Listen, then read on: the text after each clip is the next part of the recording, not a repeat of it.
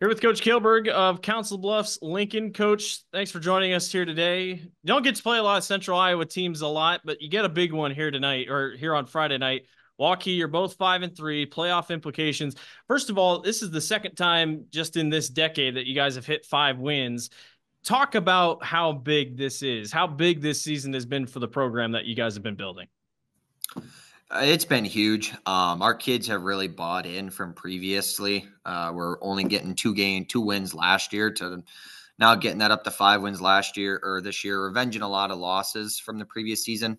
Kids are buying in really well. They're liking the things that we're doing as a coaching staff. They're really creating their own culture. We've kind of talked to the kids about that too, about the type of season that they're having.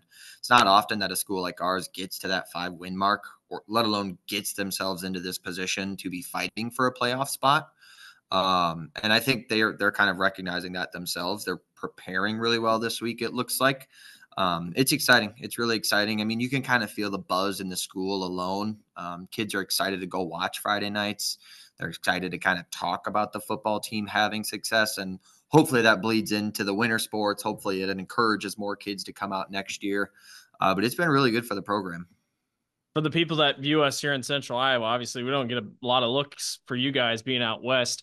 Talk about your team a little bit. You have a quarterback that does both. I mean, he can run and he can pass. We don't see that a lot here in the Metro.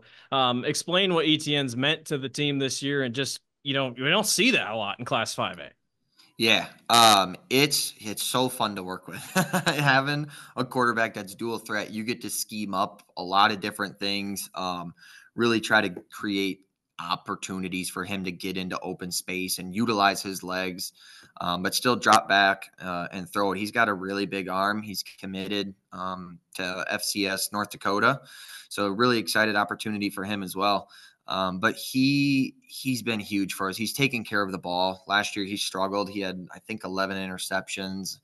So he just struggled with turnovers. Whereas this year, I think he's understanding a lot more how to utilize his legs, and he's doing that. If throws aren't there, he's smart enough to tuck and run. It might only be for 2 or 3 yards, but he's at least taking care of the ball. He's letting us live to fight another down, and that's opened up a lot of opportunities for our offense to continue drives, to sustain drives, or really capitalize in the red zone. But having a guy like him, he's such a good leader too. He really steps up in practices. He helps guys out. His football knowledge is next tier. He really understands the reads he's making and why he's making them. So seeing his growth alone from last year to this year has been really exciting. Talk about the defense just a little bit. You have a ball hawking defense. I mean, 10 plus interceptions on the year. What's led to that? I mean, is it more of that buying in, or is it just kind of the type of teams you guys have faced? What do you attribute to that? I think it's a little bit of both. It's definitely the kids buying in. We made some slight changes last year to this year. Last year we were three front. This year we're still traditionally a three front. We kind of are more of like a 3-3-5 now, I would say, as opposed to a 3-4 last year. And so we've got this position where he's kind of we call him the corrector of our defense. He's kind of supposed to fix everything. And I think that's opened up a lot of opportunities for our D-backs to be kind of more ball hawks. But if you look at our earlier games, just the situations we've put teams in, we've gotten up big. So that's requiring them to pass more. And so we can take advantage of those opportunities a lot easier.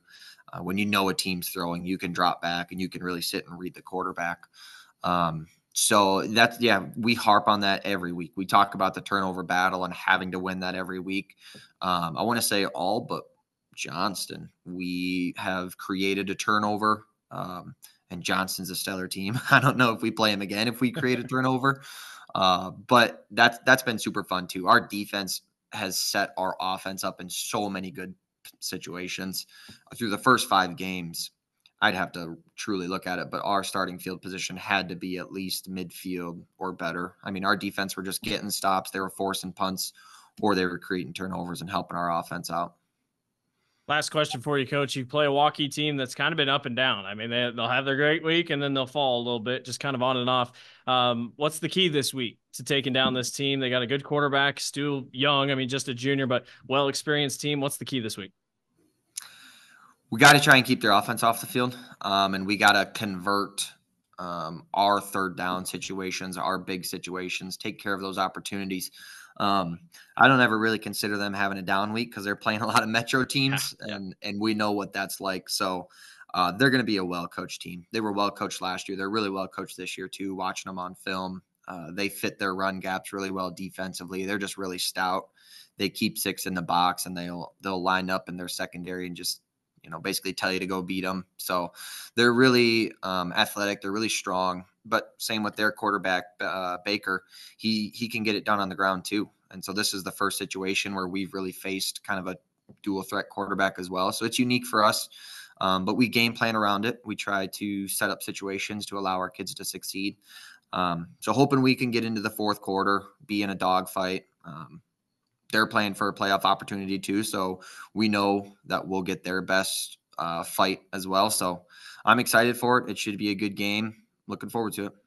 Coach, we appreciate your time. Good luck to you and the Lynx here on Friday night. Thank you. Appreciate it. Thank you so much, Coach.